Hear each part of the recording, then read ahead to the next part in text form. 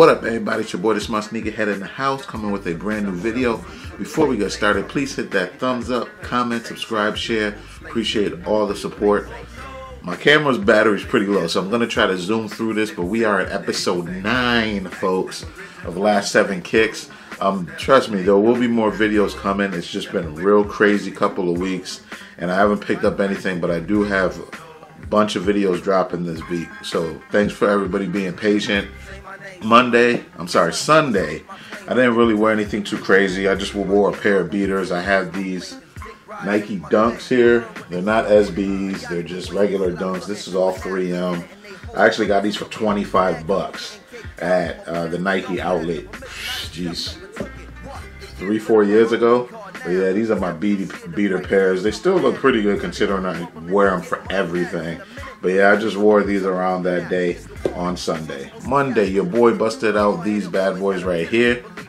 The Saucony Grid 5000s. I'm sorry, Shadow 5000s. This was the collaboration with Extra Butter and Saucony. This, I believe, was the moon landing colorway.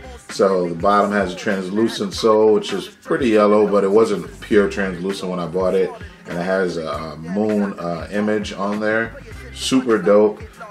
There was a lot of lunar and moon based kicks nowadays, but these are hella dope. There's some hits of 3M, but the shoe itself is made primarily of mesh and like nylon material, nothing crazy, but I wear these a lot, and this is what I wore on Monday. Tuesday, your boy busted out a pair of kicks that I've had for a while. Again, I got these for maybe 80 bucks a couple years back, and these are the Air Zoom 96 is what they call them.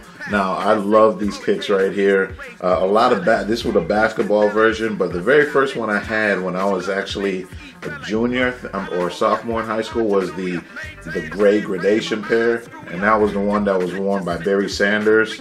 I'll leave a pic here. This is the basketball pair, which is worn by like Jason Kidd, Penny Hardaway. So it's really super dope colorway here. Wednesday, I had to bust these out. We have the Nike Air Max 95s in the traditional neon lime colorway, the OG. As everybody knows, this is a grail of mine. Even though Air Max 95s are not my favorite Nike runner, this was one of the first Nikes that I absolutely fell in love with. Like, one of my earliest videos was a Grail Talk, explaining my top 3 grails. Early on when I started my sneaker channel. I'll leave that video up here if you want to check it out. This is the 2015 pair, the one that came out last year, and it sat. One, because the price tag was crazy, but fortunately my homeboy who worked at Foot Locker hooked me up, so I got these for $1.30. Thursday, I had to bust these out. It's been a while since I worn them. We have the Air Tech Challenge 2. This is the France colorway, the French Open colorway. This was hella dope. I know when this first dropped, a lot of people were calling them the New York Yankees because of the stripes. But no, these were the French Open. As you can see, it has the colors of France here. It has blue, white, and red in the air. Super dope. The quality was sick on these. Inner lining is leather. The inner of the shoe, you have the stripes there again. Friday, Foam Fridays, you know your boy had to come with the foams, and I decided to bust out the Air Foamposite ones right here. This one was the House of Hoop exclusive that came out years back. Now these aren't like these aren't limited in terms of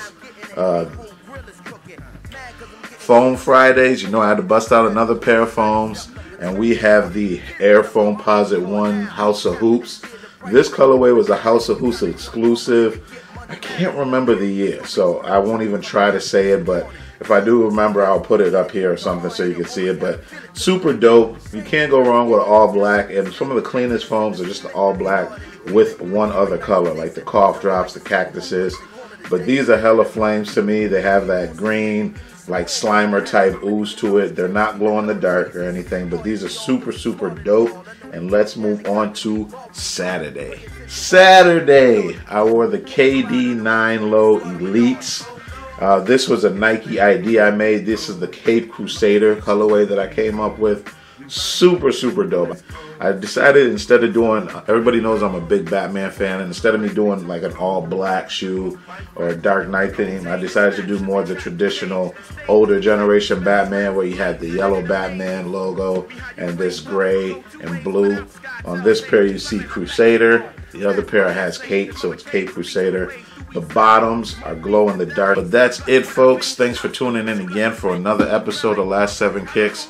And this week there will be more videos besides just Last 7 Kicks, I promise you. So stay tuned for that. And with that being said, it's your boy, the Smart Sneakerhead, and a brother is out.